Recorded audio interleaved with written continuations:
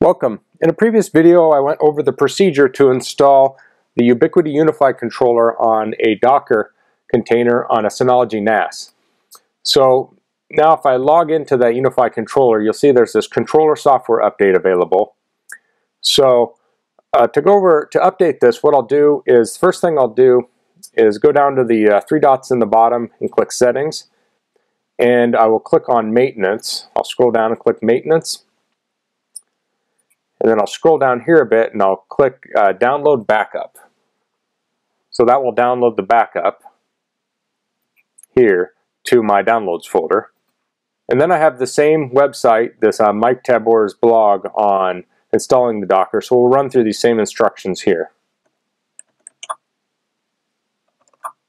I'll open up a new terminal and I'll SSH into my Synology NAS.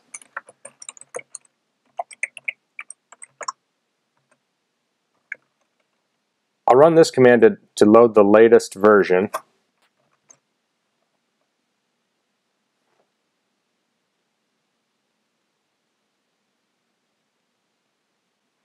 Okay. Then I'll go and I'll take this command here and copy it and paste it in here. And you'll see it conflicts because we already have a controller here. So I'll go to the Docker and I'll go to Container and I'll click this and I'll go to Action here and I'll say Stop. And I'll click on this and I'll click Edit and I'll change the name to UniFi Controller Old and I'll hit Apply. I'll do -old and then I'll hit Apply. And I'll go back to my terminal and then I'll run this command again. And now we have the controller up and running. And I'll go back to my web interface here, and I'll hit refresh. It says the UniFi controller is starting up. Wait a moment. It says data migrations in effect, database update in progress.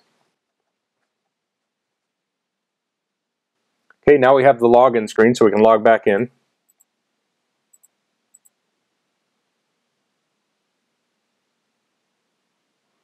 And it says, welcome back, here's what's new, and it says version 5.10.17, and it has all the new features on it.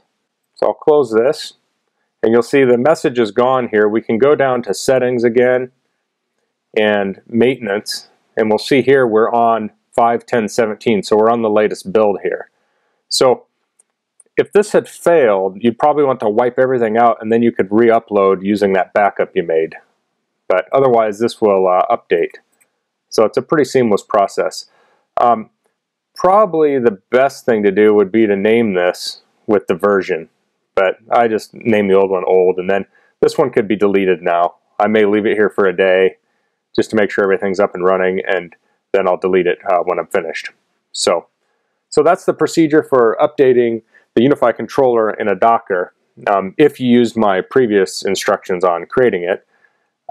So if you have any questions, please leave those in the comments. If you like this video, please click like. If you haven't subscribed to my channel, I'd appreciate if you could do that. And thanks for watching. Until next time, goodbye.